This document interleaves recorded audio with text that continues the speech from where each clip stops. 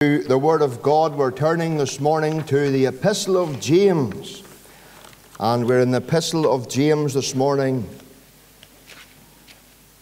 chapter 1. The Epistle of James, and we're in chapter 1. And it's from this opening few verses that the Lord wants to speak to us. And the Lord wants to speak to us this morning upon a very important subject. A subject this morning, perhaps, that may be fitting for you at this very moment. Verse 1 of James 1, we read, James, a servant of God and of the Lord Jesus Christ, to the 12 tribes which are scattered abroad greeting. My brethren, count it all joy when ye fall into divers temptations, knowing this, that the trying of your faith worketh patience. But let patience have her perfect work, that ye may be perfect and entire, wanting nothing. Amen. And we know that the Lord will bless those verses to our hearts this morning. Throughout the sacred pages of Holy Scripture this morning, you'll come to places. You will come to places this morning in Holy Scripture where they will clearly encourage and clearly challenge us to what we would term a big ask. A big ask this morning that would run contrary and that would run against the course of our natural way of thinking. Think, for instance, of the Lord Jesus in Matthew's Gospel, chapter 5 and verse 44, where the Lord Jesus says, love your enemies. And you know, child of God, this morning, that's a big ask, isn't it? And that's something this morning, child of God, that would run against the natural way of thinking. Love your enemies. And then the Lord Jesus continues with a greater ask in that verse.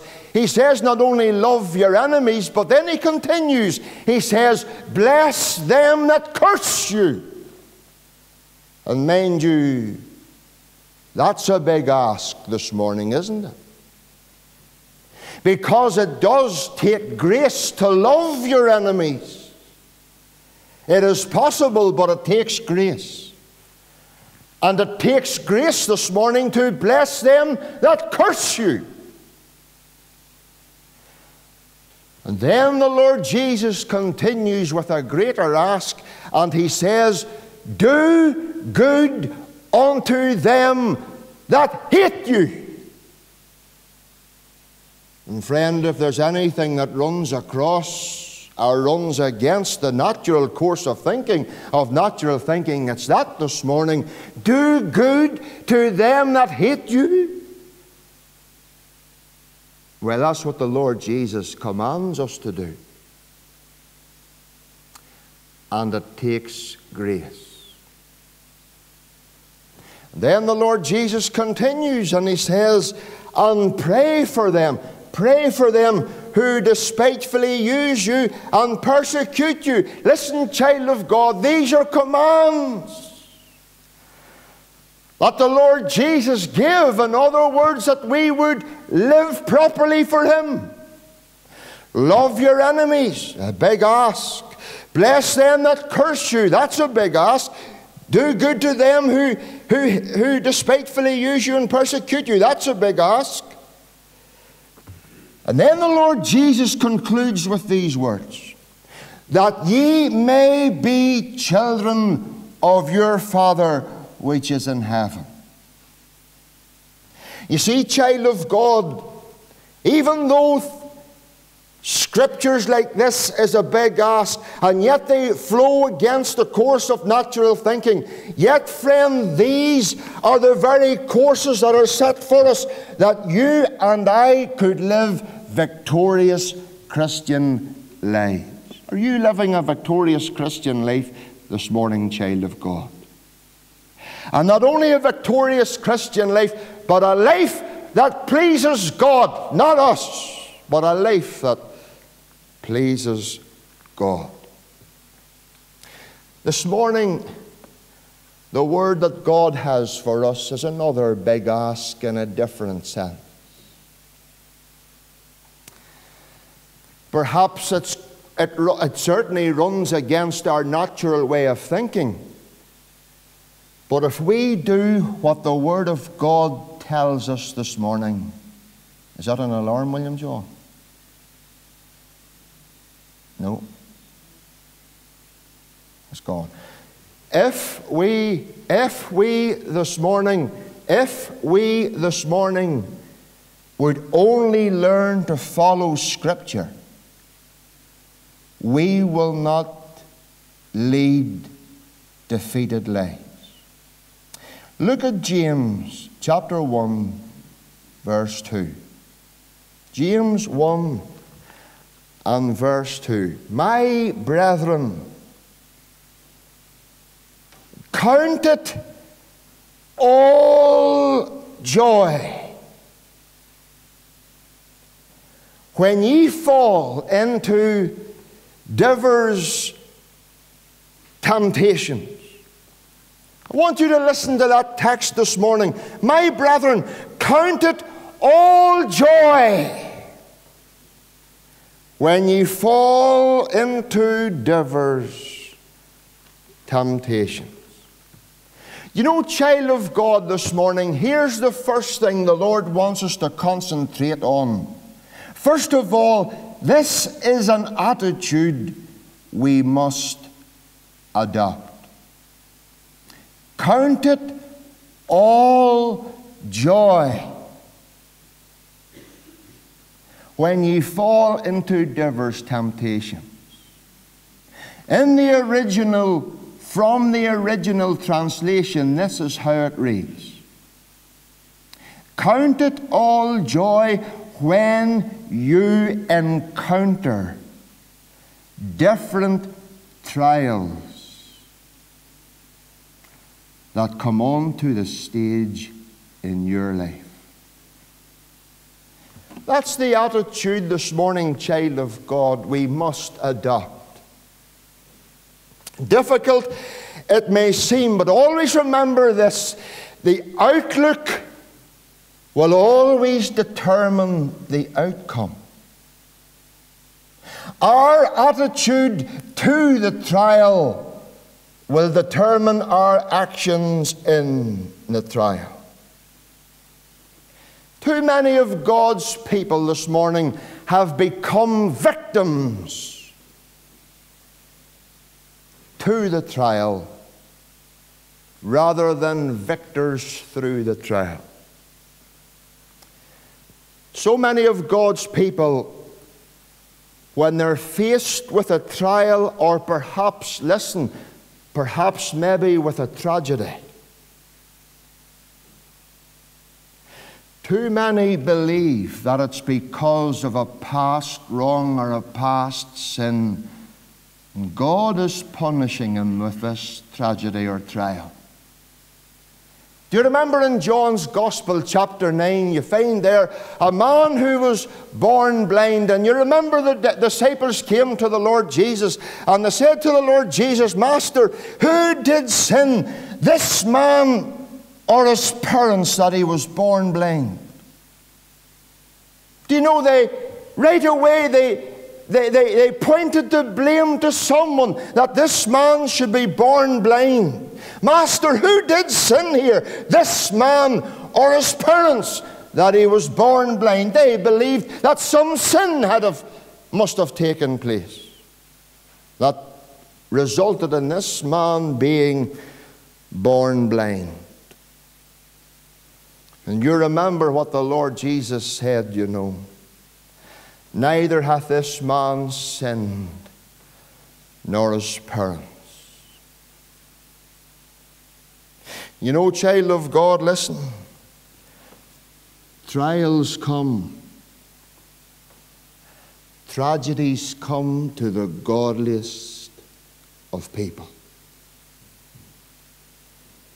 And in spite of who you are this morning, and in spite of who I am this morning, we should never be taken by surprise when great trials come.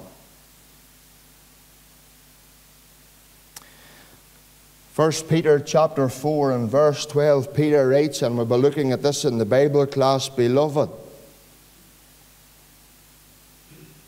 think it not strange concerning the fiery trial that is to try you, as though some strange thing has happened unto you." It's very important, child of God, that we develop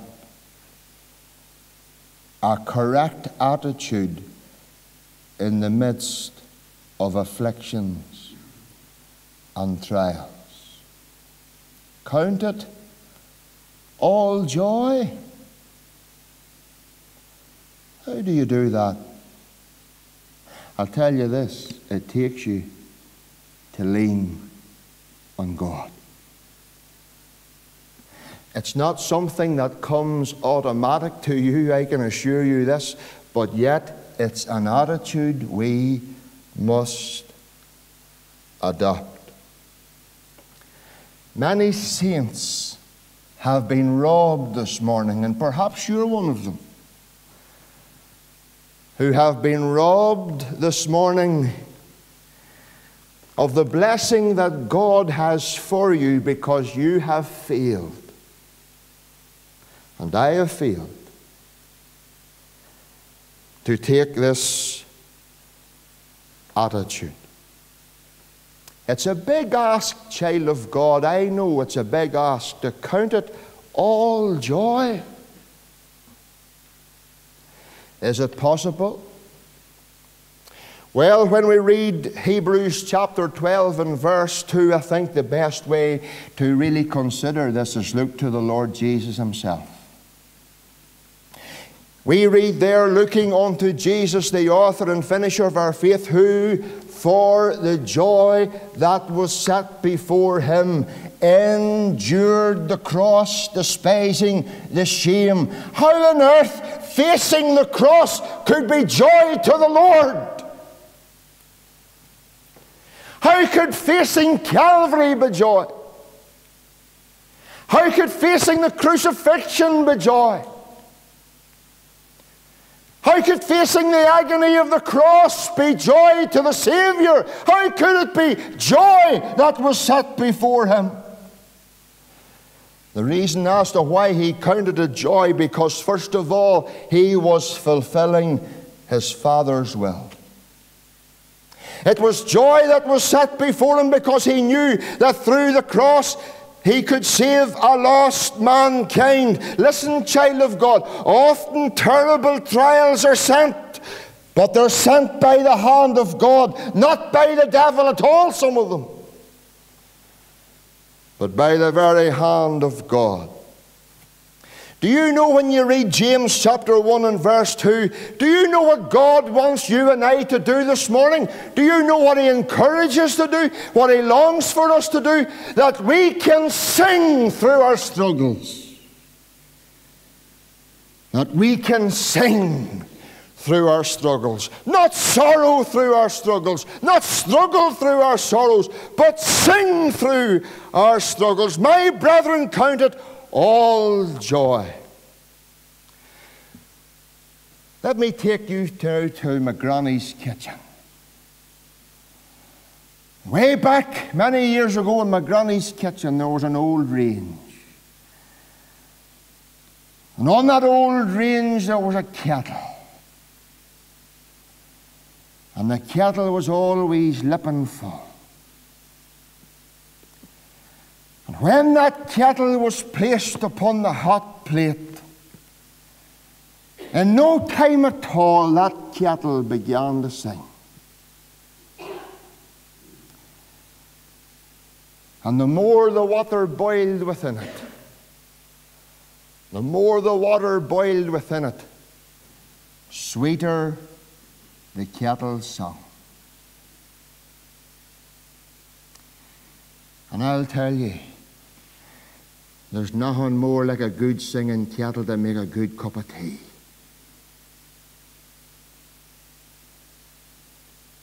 The more it was boiling inside, the sweeter she whistled and the sweeter she sung. And this is the idea that this is the attitude God wants you and I to adopt this morning, that we're able to sing through our struggles. Because I'll tell you this morning, child of God, nothing takes effect more than those around us when the unsaved can see us and listen to us sing in the trials of life. Oh, dear child of God, this morning, listen, this is an attitude we must adopt. Count it all joy when you fall into diverse temptations. Yes, do you think of Paul and Silas? Paul and Silas were locked in prison. Their backs were whipped. They were locked. They were in stocks and everything. And friend, if anybody had room to complain, if anybody had room to moan, and if anybody had room to doubt, it was Paul and Silas. Ah, but Paul and Silas didn't moan. They didn't groan. They weren't murmuring. They sang. And they sang praises. And you know what the book says? And the prisoners heard them. It must have been the talk of the prison, these pair. Singing as they're locked and as their backs were red raw. Friday morning, big Charlie Weir rung me. You remember Charlie here? He gave us testimony. And he told me that he was giving his testimony in Lisnaglere Baptist tonight, and I give the pastor there his name. He says, Geordie, he calls me Geordie, as you know. He says, Geordie, will you pray for us, because we farmers are getting it tight, we really are, and they are getting it tight. He says, in fact, Geordie, he says, if things don't get better in another wee while or two, I could lose the farm. I could lose everything. That's what he said.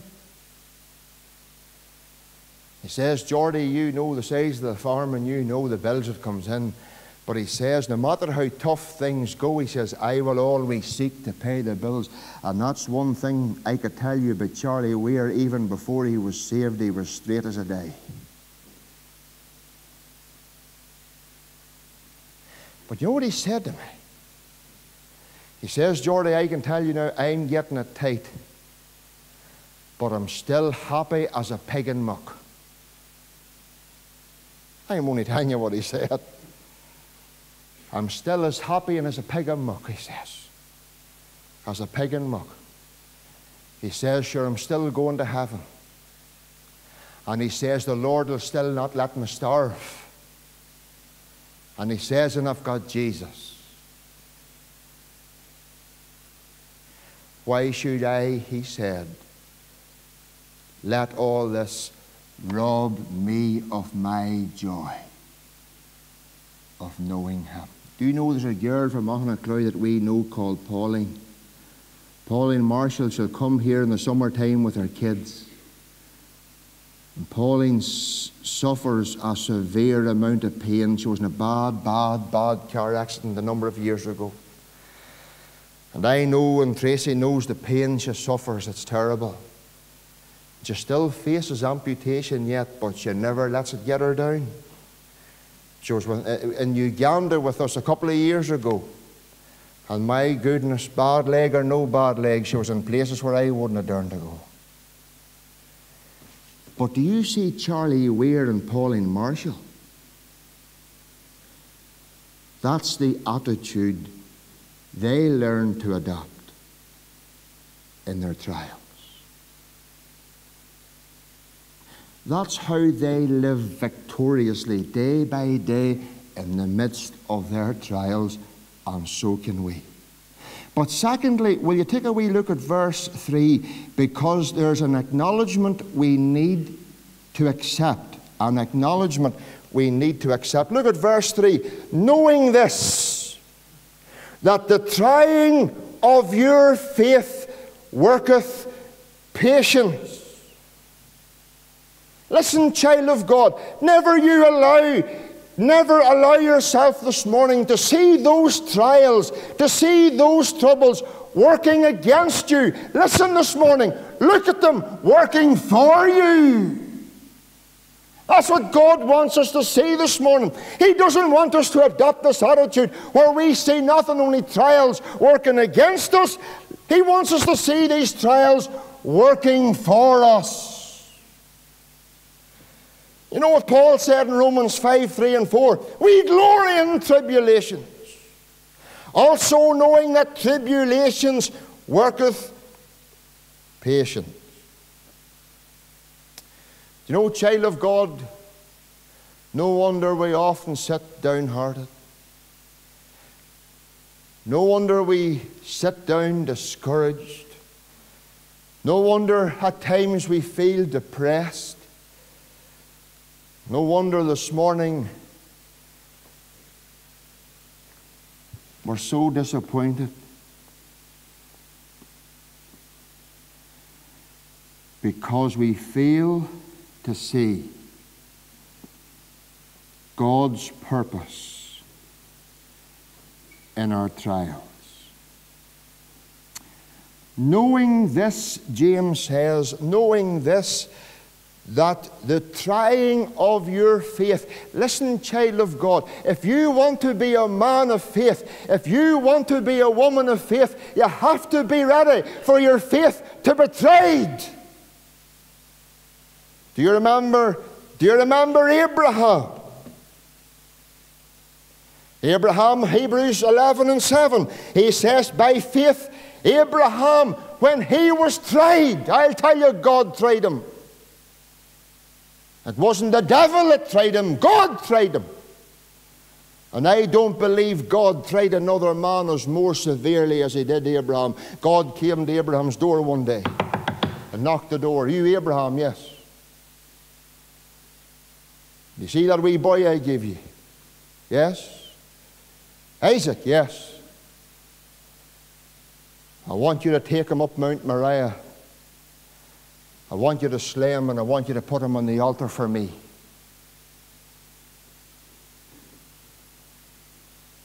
I'll tell you, friend, if ever a man's faith was tested and tried, it was Abraham's, wasn't it?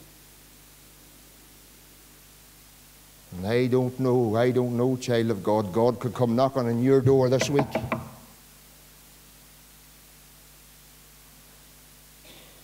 And you might find out you could lose some big business deal that you're depending on.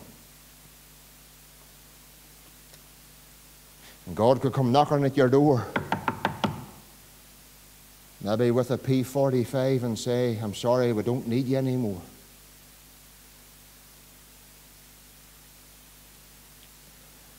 Sometimes God comes knocking on the door to try your faith and to try my faith. And I'll tell you, my door's been knocked many a time. Knowing this, that the trying of your faith. Oh, child of God, I can tell you, friend, God will try your faith. Listen this morning, whatever you're going through, whatever you're faced with, listen, learn from this morning. It's a tool God wants to use to strengthen your faith. Oh, the devil this morning may stoke up the heat in the furnace that God put you in. But I'll tell you, God knows the temperature that you're able to bear. You see, for all of us, child of God, we forget this. We need to get this into our mind. Our faith needs to be tested, and our faith needs to be tried. But count it all joy when we encounter these different trials, knowing this, that the trial of your faith worketh patience. The attitude we must adopt, child of God. The acknowledgement we must accept. But look at verse 4. There's the achievement we must attain. But let patience have her perfect work. Oh, boys, how many of us fall flat in our mouth in this one? Patience. And I don't want Tracy nodding her head with this one. because that's something I could do with. Patience. Let patience have her work. Trials are sent, child of God, to strengthen us, not to shatter us. Trials this morning are sent to bless us in our faith, not to break us in our faith. And child of God, whatever trial it is, whatever testing it is this morning, listen, God knows all about it. And the attitude that He wants you to adopt this morning is count it all joy. It's hard, I know. But this is how we live. This is how we soar above our trials. This is how we can be victorious through our trials. Knowing that the trying of your faith worketh patience. No wonder James in 5 verse 7 says, be patient, brethren, therefore, brethren, unto the coming of the Lord. How many of us are impatient rather than patient?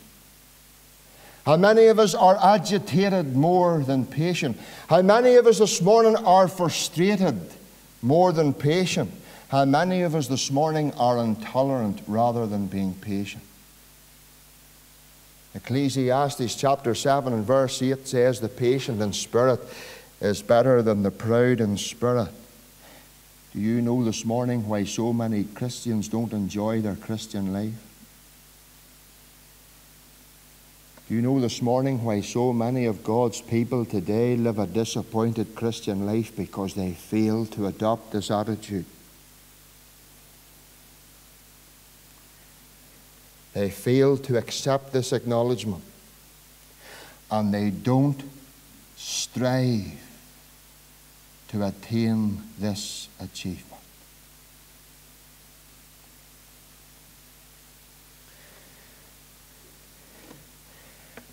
Look at the next little phrase. It says, that ye may be perfect. That's the achievement God wants you and I to attain. That ye may be perfect. Let me read the verse like this. Count it all joy when ye fall into divers temptations. The whole purpose is that ye may be perfect. The Lord Jesus in Matthew 5 verse 40, it says, be ye therefore perfect, even as your Father in heaven is perfect. 1 Peter 5 verse 10 says, but the God of all grace, who hath called us unto eternal glory by Christ Jesus. Listen to this, but after that ye have suffered a while. After that ye have suffered a while,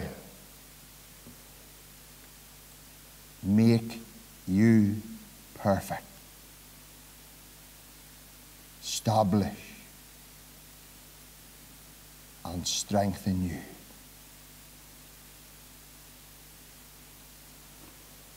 Oh, child of God, if only we could learn to sing through our struggles. When life seems to turn against us, you remember this, child of God, if you remember nothing else. If life turns against you, it doesn't mean God has turned against you.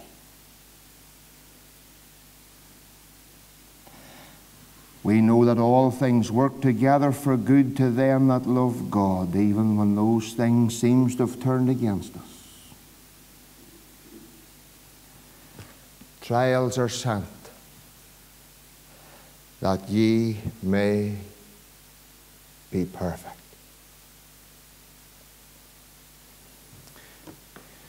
Do you remember the man in John 9? The Lord Jesus says, neither hath this man sinned nor his parents that he was born blind, but that the works of God might be made manifest in him.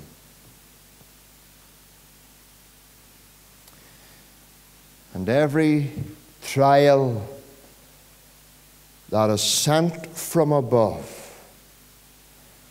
has a purpose in it to make us perfect. Count it all joy. That's the attitude we must adopt. Knowing this, that the trial of your faith worketh patience. That's the acknowledgement we must accept. But let patience have her perfect work, that ye may be perfect, entire, wanting nothing. Singing through our struggles, by his grace, we can sing.